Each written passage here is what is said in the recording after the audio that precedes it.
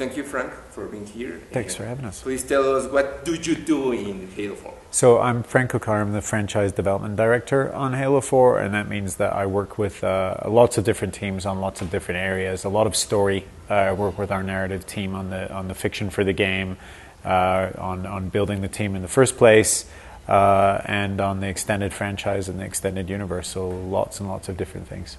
So tell us about the main features here in Halo 4, like the multiplayer and story. Yeah. I mean, in some ways it's a pretty traditional extension of Halo. Every single Halo game has added significant new features and innovations over the years. This is the story takes place right after the events of Halo 3. We're going to see the Master Chief again. We're going to see Cortana again. We're going to find out about their fate and their destiny.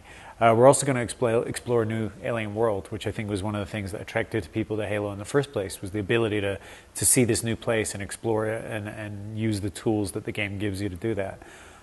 In terms of multiplayer, we've made some really significant changes. We've now added a meaningful career progression system. So instead of just changing your armor and your appearance, you can now change your ability and change the types of weapons that you can carry onto the field of combat.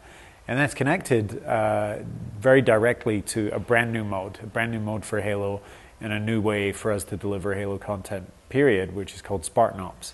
It's a weekly episodic content, kind of like a TV show that you play. Every week there will be an episode of fiction, and it's a really cool story. It takes place about 6 months after the events of Halo 4. And with each of those episodes of you could call a TV show, it comes with 5 episodes of gameplay, 5 missions that you can play with up to 4 players. It's best enjoyed cooperatively. You can play it on your own if you like. You can adjust the difficulty to suit. And that adds a tremendous amount of content to the game, obviously, but also a completely new way to experience the story with your friends and experience the gameplay as it relates to the story. Okay. So, do you think Halo 4 is an evolution of the saga or a reboot in terms of gameplay? It's definitely an evolution of the saga, but we found that when we give people the controller who've played Halo for the last 10 years, they immediately know what to do. And that was one of the core principles that we had to get right first and foremost. Halo is fun because it plays like Halo. It wouldn't be fun if it played like another game, and it has to feel right when we put the controller in people's hands. That said, Halo games have changed every single time, and mostly for the better. And we wanted to follow in that tradition, and so we've done some things to speed up the gameplay. In multiplayer, your encounters are going to be a little bit faster, and the whole experience is going to be a little bit faster and smoother. And in campaign, you have a brand new enemy to fight, the Prometheans. And so not only do you have the first new enemy class in Halo since 2001, when the first game came out, you also have all the weapons and powers that those aliens bring to this universe. And so it's the biggest expansion of weapons and powers and environments that the Halo universe has ever had. Okay, now tell me about the main difference between working with Bungie and now working with 343. In some ways it's similar. I think both teams are really committed to excellence and to trying to push things forward and to innovate. But there's definitely a different cultural feel at 343. And the irony is that it was we had to start this team from scratch and build it very quickly. Because we were working on Halo and because it's such a well-loved project, we were able to hire some of the best and brightest from some of the best game studios in the world and from all over the world. So the culture is very different. It feels very different, and it feels absolutely focused and in orbit around this one shared goal and passion, which is Halo. And I didn't think about that when we were building the team. I thought it's going to be hard to hire people. They're not going to have anything in common. They're coming from all these different places. But the reality was that they really did have something in common, which was a love of Halo. That gave us 2 advantages. One was they were bringing techniques and talents and abilities and skills from some of the best games in the world.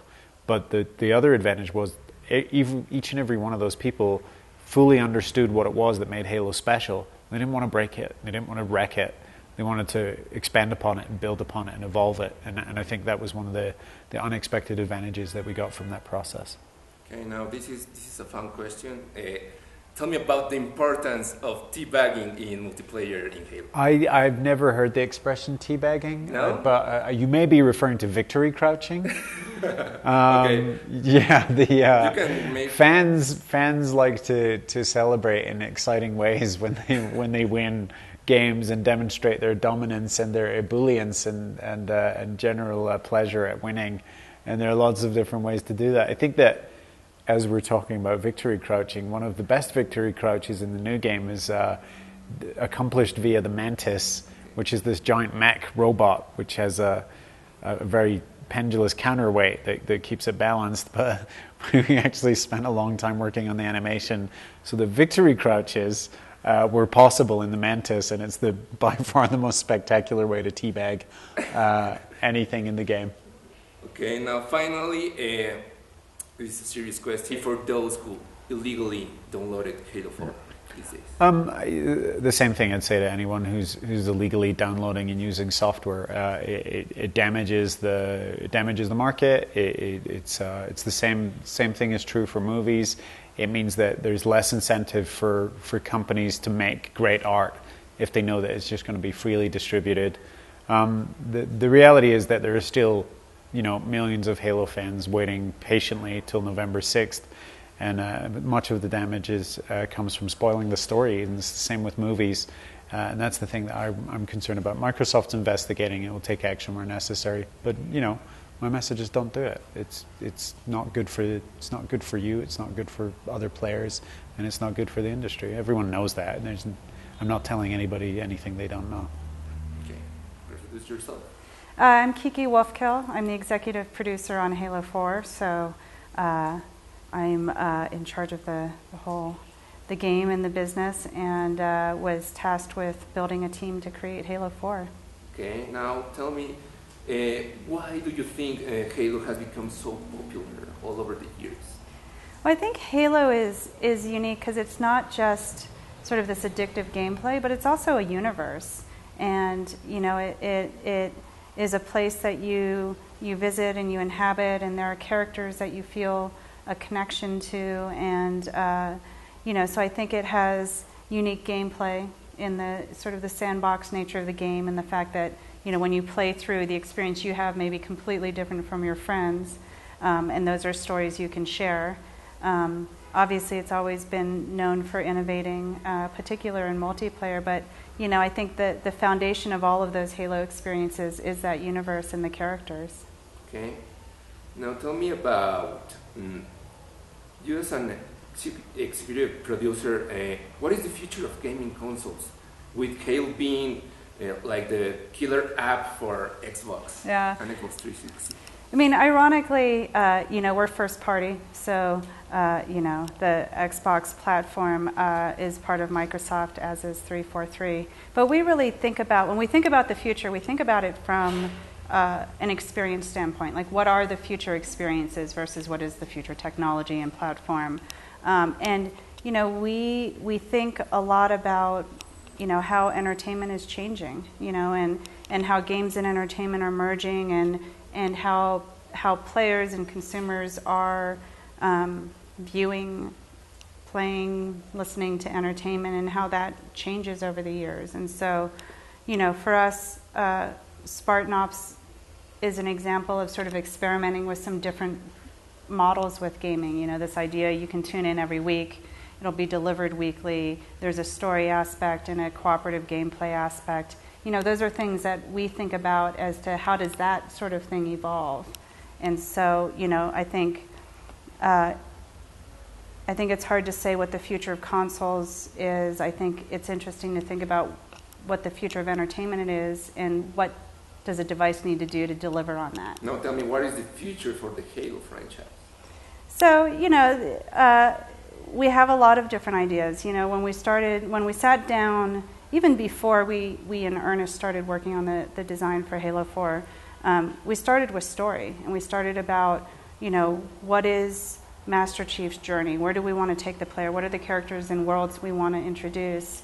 And so that story goes far beyond Halo 4.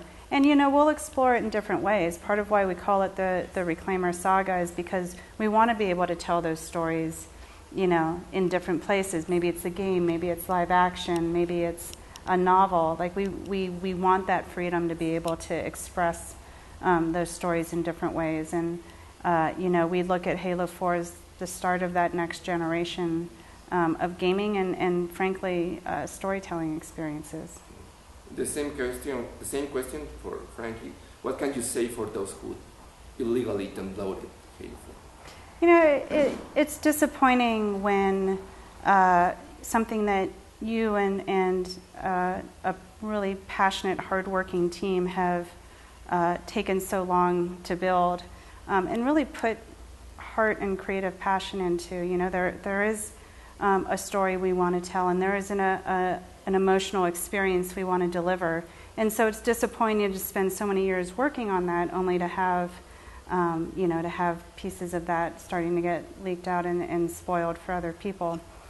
You know, as a company, we'll look at, you know, those things and figure out what we can or can't do about them. But, you know, I would say just from a creative perspective, it's disappointing, and I hope for the fans of Halo that, you know, they can keep their blinders on until November 6th so they can really experience the whole game.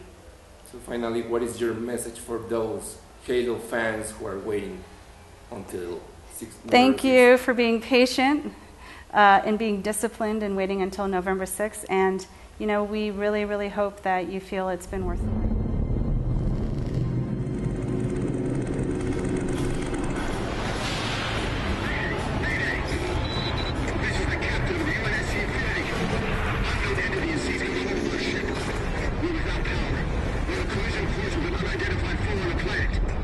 Dragon's descent. Mike, impact predicted 77.8 kilometers to north.